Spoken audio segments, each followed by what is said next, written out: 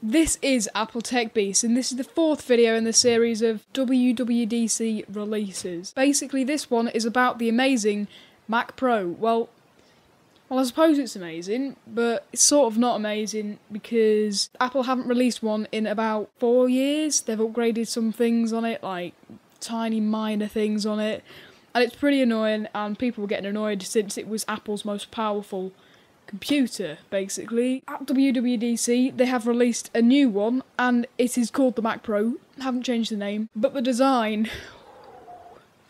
wow.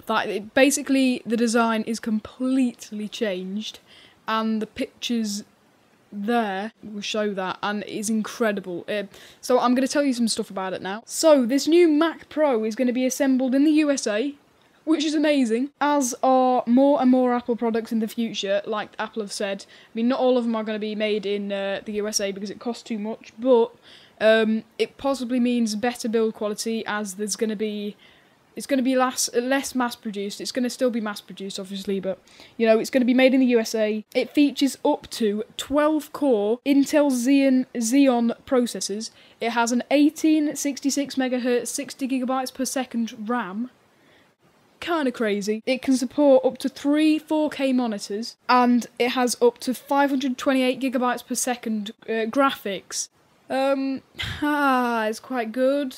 Amazing. They haven't released prices for this, by the way, yet, as it was just apparently a sneak peek into it in WWDC because the audience was so special, even though it was on live stream, so there was like 1 million people watching it. It has 2 times performance of the previous generation, and I'll show you how big it is compared to the previous generation in a second. It is backwards compatible, and it has 1.25GB per second read flash storage that is...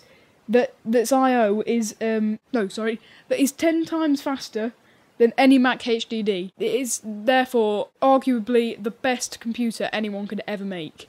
Well, technically not, because I know people are going to say you can't, but that's why I say arguably, but yeah. But like I said, they haven't released prices for this, so that might be the letdown, but I'm sure it won't be any more than £15,000 like the top Mac Pro now costs. It is that size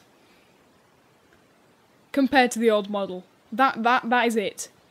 That little round cylinder thing holds 12 cores. Wow. But yeah, that's quite good. So that picture is basically showing that it's 1/8 of the volume of the previous model. So that is quite good. So basically you could have it like on top of your desk. That's my desk, by the way, I'm pointing to my desk. On top of your desk, instead of having to have like a whole massive space for it.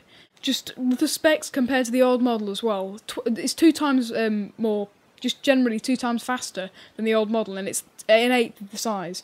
It also has the famous Mac Pro carry handle, which everyone wants. I mean, so you can carry it around. It has a pretty awesome physical feature also, which is when you turn the cylindrical device around, it sort of spins around on its own like axis sort of thing.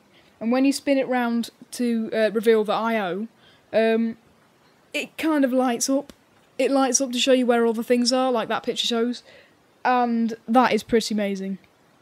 But yeah, that was the teaser for the Mac Pro in WWDC, and it's going to be released later this year, apparently, according to Apple.